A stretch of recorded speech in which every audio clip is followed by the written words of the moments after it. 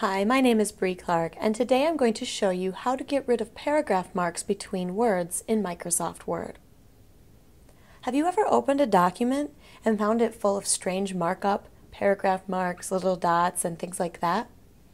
Well, there's a simple option you can change to toggle that on and off, and today I'm going to show you how. In this document, I see a paragraph mark at the end of some lines, and I don't want those to show. So what I'm going to do is go to the Home tab at the top, and then in the paragraph group, I notice that this Show Hide Formatting button is pushed down.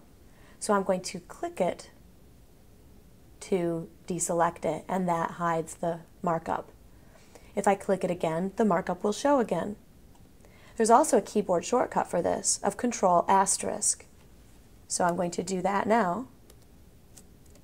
And I'm going to do it again to turn them back on. So you can either use the paragraph symbol in the toolbar, or you can use Control Asterisk to hide the paragraphs between words in Microsoft Word.